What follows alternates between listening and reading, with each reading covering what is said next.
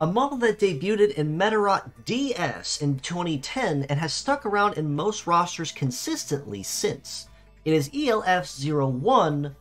Gigaphant, with the kit of Break, Double Guard 300, Tank Legs, and the leg ability of Fortress, which passively reduces incoming damage a certain amount when guarding. Now, as a model that's been available in Medarot S since its launch day back in 2020, Gigaphant is someone that you've probably seen very commonly and very easily, probably at least 100 times, for anyone playing longer than, say, a month. And while at first glance he may seem rather chunky and not bring a lot to the table, thanks to most recent updates with the 3.2 patch, he definitely has seen just a little bit more possible viability across the board, whether that be as a pure set or even as mixed parts. His head of Break is a gravity attribute skill that is very notable for one thing and one very good thing, and that is Heavy Punish. That means anyone that is packing 2 or more heavy parts on the enemy side will definitely be feeling the pain, whereas 1 or none, probably not as much. But it does also have a success modifier tied to Metaforce gauge at about times 1.5, so that does honestly mean you will have a much higher chance of landing a crit or the hit landing, even if they don't have a lot of heavy parts to make use of the Heavy Punish.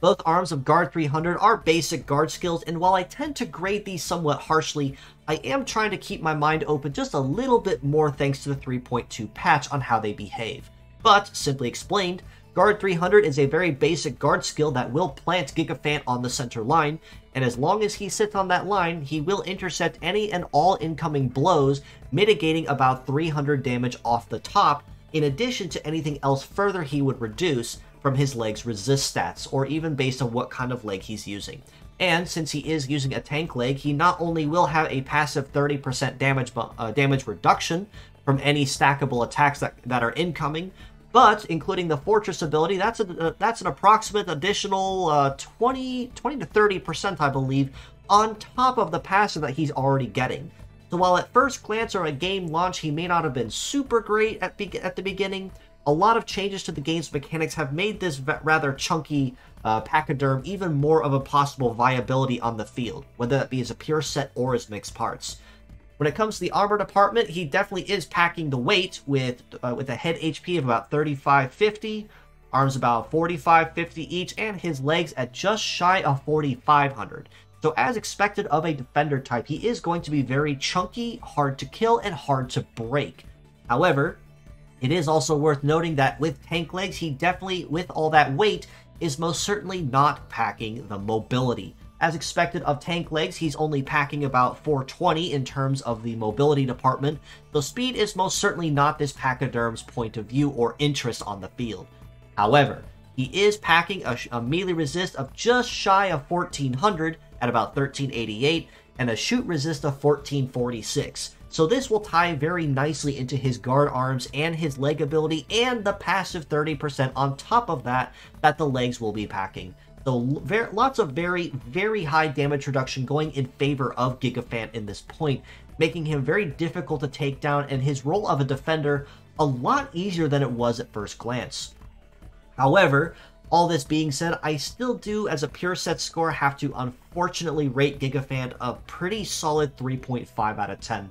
Even though he is absolutely packing the weight and the shield and the damage reduction on top of that, there are still a number of glaring weaknesses that make using Gigaphant rather tricky. The first of which is, of course, his mobility as a defender. Even though he is definitely packing the weight and the reduction as mentioned, the fact he's only packing just barely over 400 in the mobility means that he's definitely not going to be getting to the line quickly. And that's a very notable weakness because one of the biggest roles of a defender or shielder is to get to the line as quickly as possible and guarantee that no one can get past them. Another big weakness of Gigaphant is that all 3 of his parts are heavy, which means anyone that is coming in with a gravity attribute skill, which ironically he also is packing, he absolutely will go down very quickly and very easily. Even with that high damage reduction going for him as a complement, gravity attacks will certainly take this pachyderm down quickly and easily. As mixed parts though, I do have to rate him very notably higher at about a 5 out of 10. While the weight and the damage reduction are both very good things to consider, perhaps it might possibly be an idea to consider switching the legs out for something different that can support the weight, or maybe even using the arms on a more dedicated defender with a faster leg, such as, say, Grain's leg, for instance, which has a heavy limit of 3, but is bipedal and has a much higher mobility. So even though you may be sacrificing a bit of damage reduction, having that extra mobility may give the defender a chance to kind of get to the line quicker and still do their job effectively as a defender on the team. Break on his head, even if it is a heavy part, is still always good to have, even if it is a rather chunky part among others, simply for the fact of it being heavy punish. So while he definitely can't take it from those incoming, he can definitely and most certainly dish it out.